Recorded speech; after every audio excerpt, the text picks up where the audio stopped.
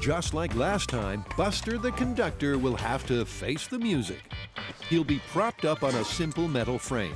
Should he be buffeted by flying brass, he'll topple backwards. Now he just has to dress for the occasion. Hey, Buster, that suit's a nice, cut. Butt's too big. Last time they tried this, the trombone was on its own. This time, crucially, they've got a bust of Grant puckering up behind the mouthpiece. This is ballistics material. It's got the same consistency as human flesh, human muscle tissue. That's behind this mouthpiece. He is snugged there. That is a committed trombonist behind this mouthpiece.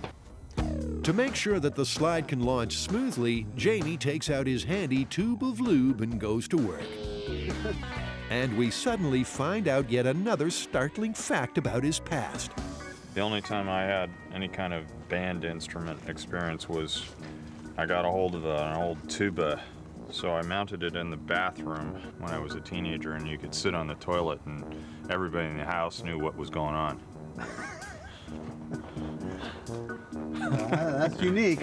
Hold it. At this point, there are so many one-liners, my brain's about to explode. Stuff about movements, bum notes, crotchets, and wind. Oh, no! Oh, okay, better now. While we try to wipe from our minds the image of the Heinemann Cistern Symphony, let's take stock. Here is a disgruntled or very ambitious trombone player. He's decided during the 1812 overture to fill his mute with explosives for the finale. He fills them with explosives, they blow up, they send his slide shooting all the way towards the conductor, boom, who falls backwards and into the audience. That's the myth.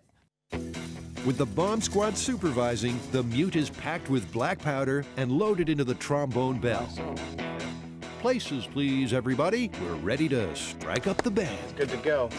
This is Mad Trombonist. Lips behind the mouthpiece revisit in 5, 4, 3, 2, 1.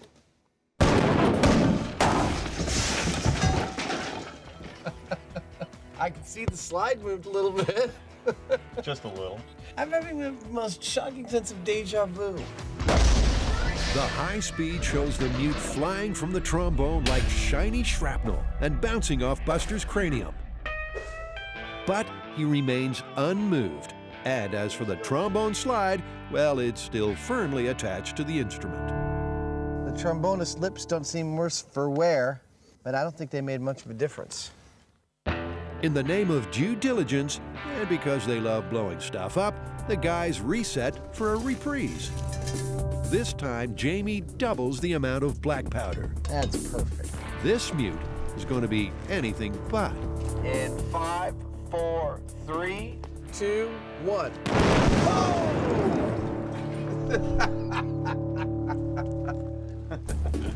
The music's on fire. Now that's a finale. In the aftermath of the second bomb trombone, it seems the MythBusters might have settled an old score with the fans. Again, just like the last one, we can see the shockwave in the bell, and the slide didn't come off. That's about the only thing that didn't suffer with this one, is the slide, It didn't even knock the baton from his hand. which is barely hanging there.